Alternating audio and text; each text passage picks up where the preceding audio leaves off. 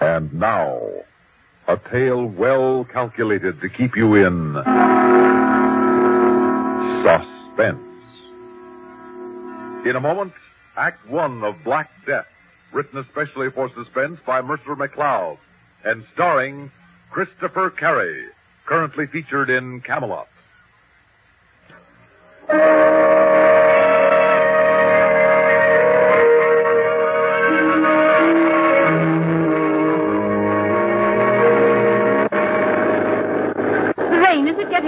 Well, it's not getting any. I can't understand why the lights should be so dim. Oh, dear. What? That might be my fault. Why do you say that? When I took the car for petrol last Thursday, remember? You said be sure and have the battery checked? Oh, say no more. Yes, I'm afraid I forgot. Then that's it. If I stall, I don't think we'll get started again. I'm sorry, darling. Oh, what was that? I don't know. I hit something. I can hardly tell whether we're on the road or not. Don't you think we should... Are we stalled? We are. Well, here goes.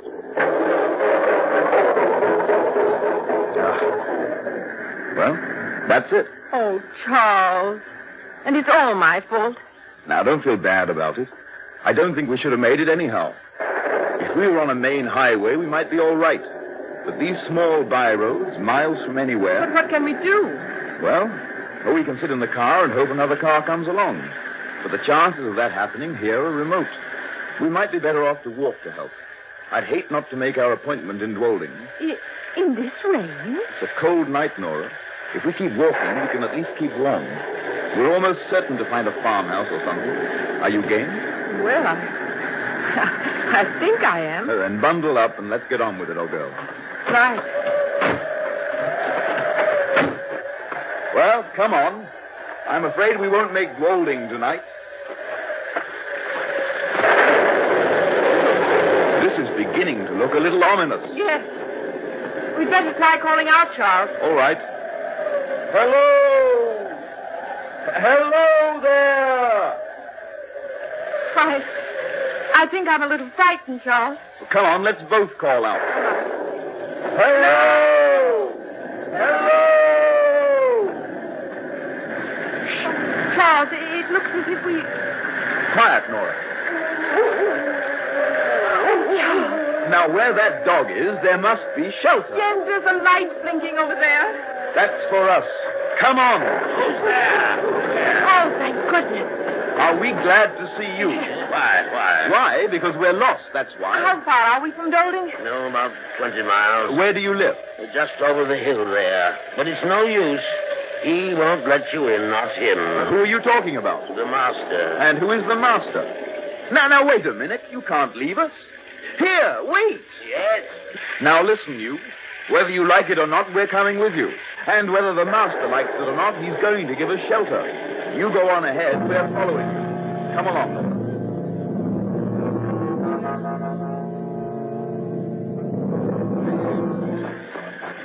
Oh, look, Charles. It's a huge, forbidding house.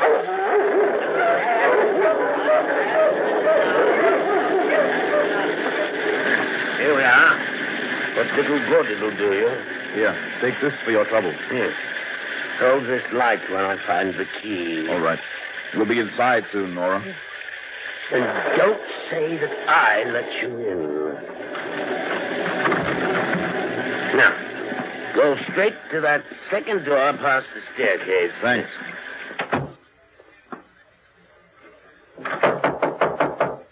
Yes? Well, here goes. What is the meaning of this? Who let you in?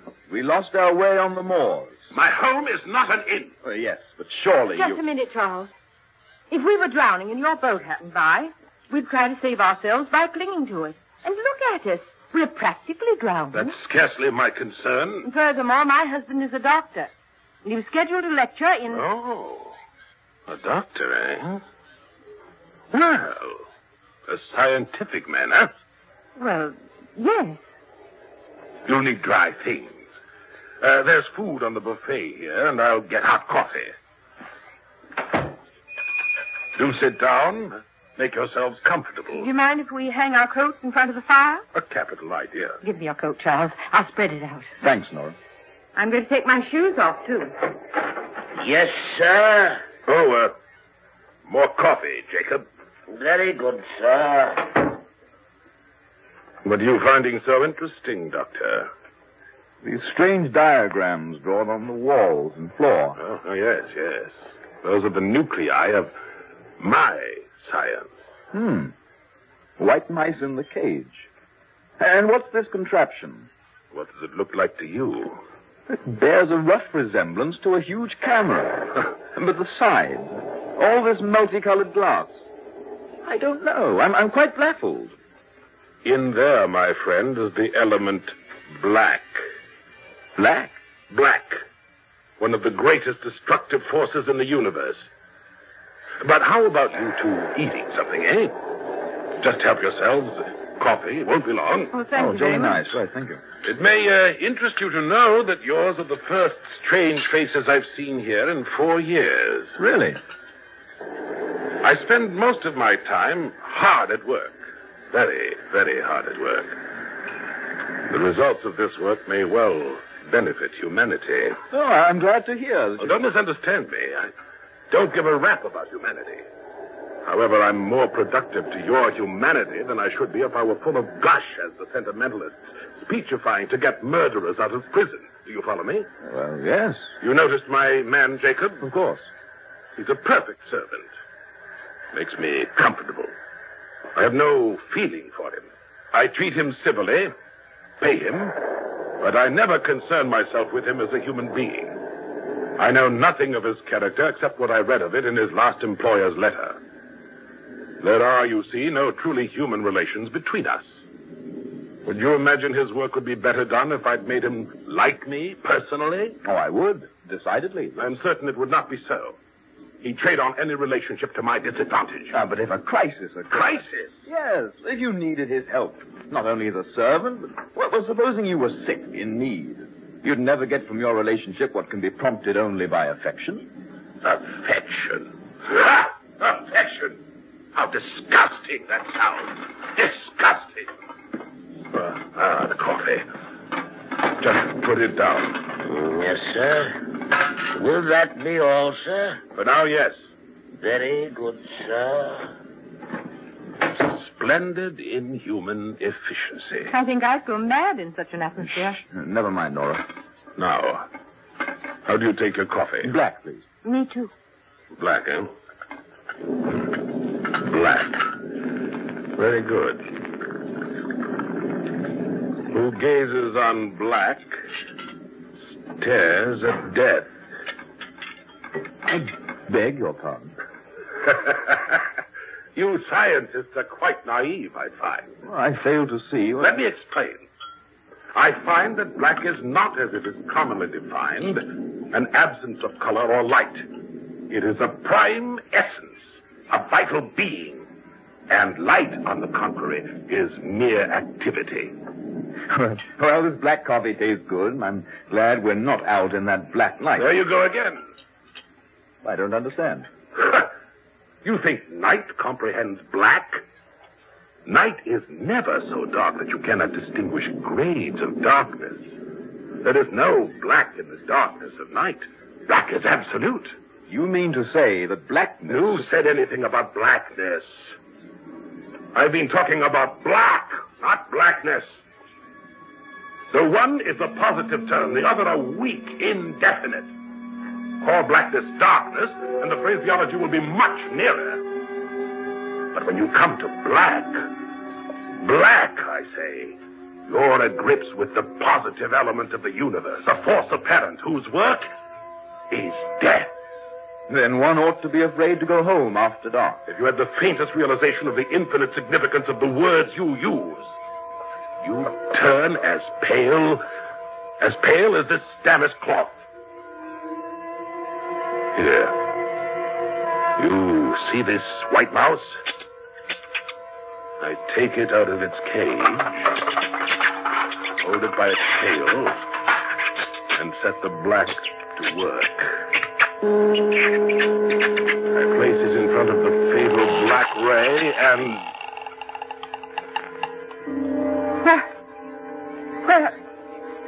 Where did it go? It vanished. Exactly, it vanished. And you, Doctor, what do you have to say? I believe I saw something like that years ago at the Palace Theater in New York. You stupid, stupid man of science! I'll show you. Jacob! Jacob! Palace Theater in New York, eh? Yes, sir. Jacob, bring in Damon immediately. The dog, sir? That's what I said. The old hound dog, Damon. That is the old one, isn't it? Yes, Then sir. quickly, bring it here. Yes, sir. Right away. Doctor, you look at me with the eye of a diagnostician. You would condemn me as a hysteric or a madman, wouldn't you, Doctor? How would you put it? Suffering from delusion. That would be your diagnosis, wouldn't it? Why, Exactly. And having placed a tag on me, you'd wash your hands of the whole business. Oh, I know you men of science. Jacob. Bring that hound over here. Master, you're not... Leave us, Jacob. But, sir, not David. I said leave us. Yes, sir.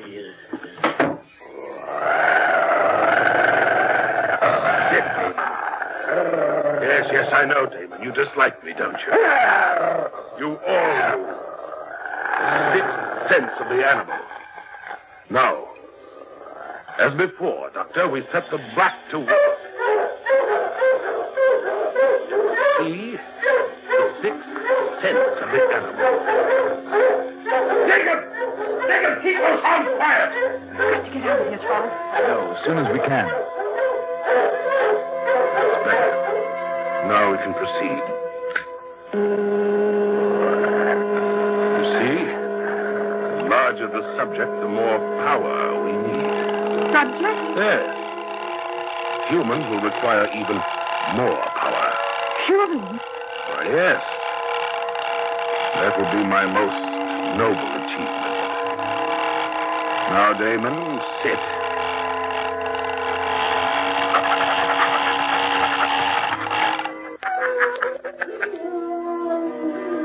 The sixth sense of the animal. Now I'm a little tired. I think I could use a drink. Yes, I'm really quite tired. Yes, sir. Bring me a brandy, will you? Yes. For our guests, too. Oh, very good, sir. You don't understand, do you, Doctor? No, you don't understand at all. That's why I became disgusted with you men who call yourselves scientists. Yes, you condemn everything that resists experiments. You reject as false any theory which cannot be proved in the laboratory or the dissecting room. You refuse even to consider my findings in regard to apparitions. Apparition? Ghosts, if you like. For thousands of years, mankind has persisted in believing that apparitions are fact. But mention them to you, scientists. But there's never been conclusive Conclusive proof! If I were to tell you that for 23 years I have been investigating the supernatural, and that I know, past all doubt, that ghosts, apparitions, and supernatural beings exist, what would you think? Huh? That I have lost my mind? Well, unless, of course, you could show me an apparition or some supernatural Show event. me! Show me! Proof! The brandy, sir. All right, put it down. The storm is over, sir. Has it now? Has it? Yes, sir. Nora, did you hear that? The storm. It's over. Yes, I heard. I think we should get out of here as quickly as we can. Oh, so do I. Take a good swig of brandy. It'll help. I did. I don't know how you feel, but I'm ready for that 20-mile walk to Dwoling. Those two demonstrations have convinced me. Darling, I'm ready. Wolding, did you say? Yes. Why walk? I don't follow you. Why not take the local? The local? Yes. Do you mean local train? Of course. I didn't know there was one. Just one a day. It carries mostly freight. Just one passenger coach. About a mile from here. 11:10. I'll show you the way. Oh, this is splendid, Charles. You'll be able to give your lecture after all. Scientific lecture? Well, sort of, yes. With proof, Doctor? Of course. You know, 17 years ago, I ran away from you scientific fellows and your proof. It seems funny that one should walk in on me tonight. Oh, you and your proof. You think I'm a little mad, don't you, Doctor? Well, I shouldn't say that, sir. I'll get our coat.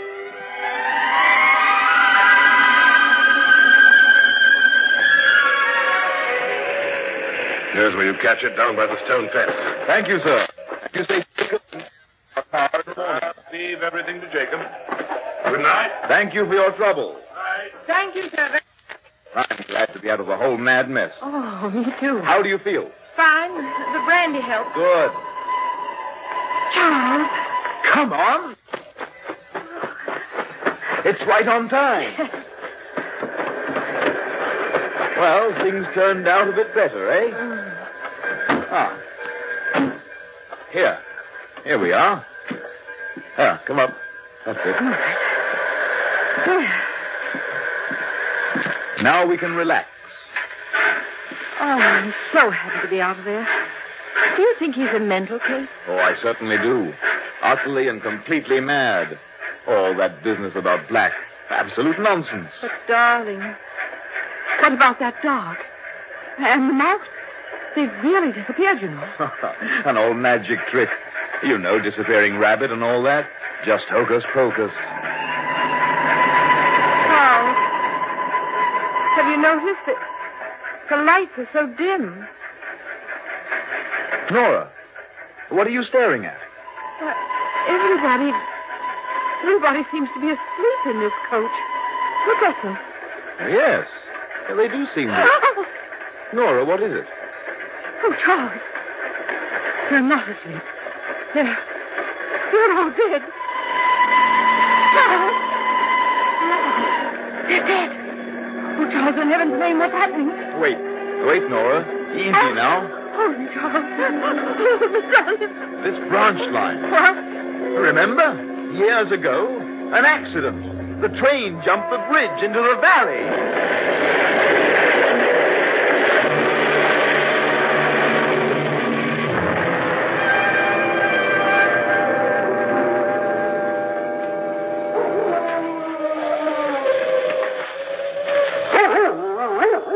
Over here, sir. Yes, Jacob? Over here. Now, down. How are they? A little shook up, but both in one piece. Think we can get them to the house? I think so. Can you help the woman? I think so. All right. Up we go now. There. Now, can you walk? Yes. That's the way. Now, off we go. There. It feels better, doesn't it? Here, have another sip. You too, sir. You all right, Nora?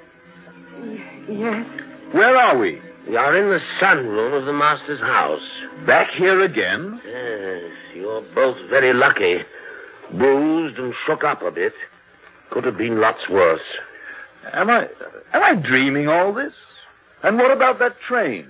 That's what you were ranting about when I brought you in. There was no train. There's no line there.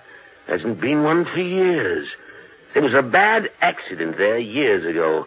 Train jumped the bridge into the valley. Hasn't been used since. But you and your wife were in that accident. I brought it back to demonstrate another power of Black. Doctor, listen carefully.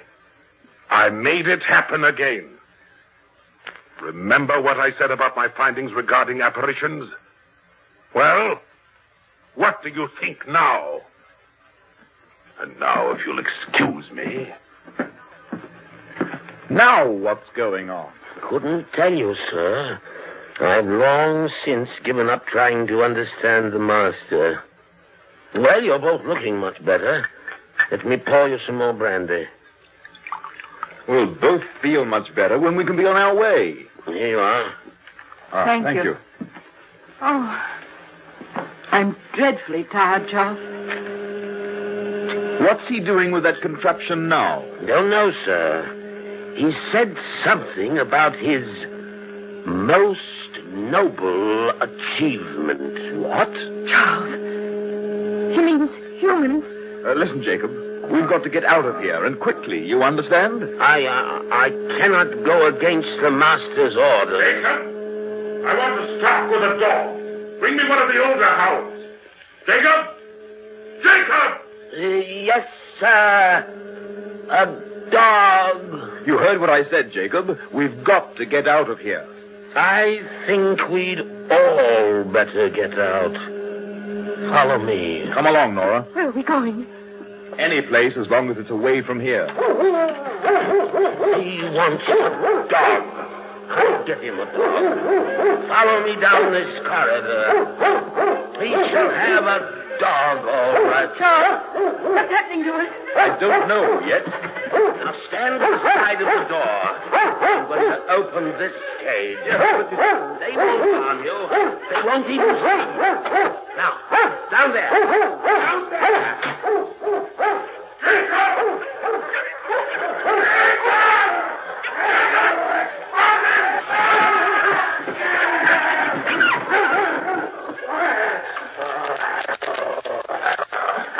His most noble achievement. Shall we see about getting you both home now?